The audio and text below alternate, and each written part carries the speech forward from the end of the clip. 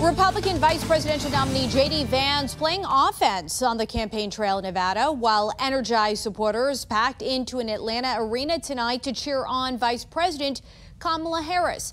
She took aim at former President Donald Trump on policy and personal issues, saying she would proudly put her record up against his any day of the week. In the meantime, Donald Trump's running mate issuing sharp criticisms of Harris on everything from her record in the Senate to the southern border.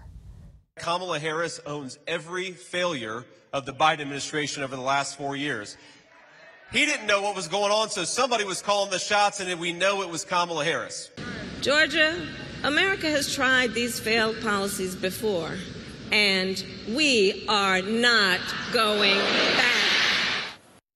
The presidential election is now less than 100 days away, and Harris is expected to announce her VP pick as early as Monday.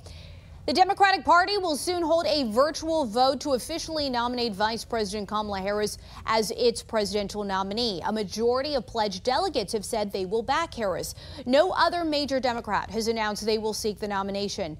The DNC says it plans to have a nominee by August 7th. The convention begins August 19th.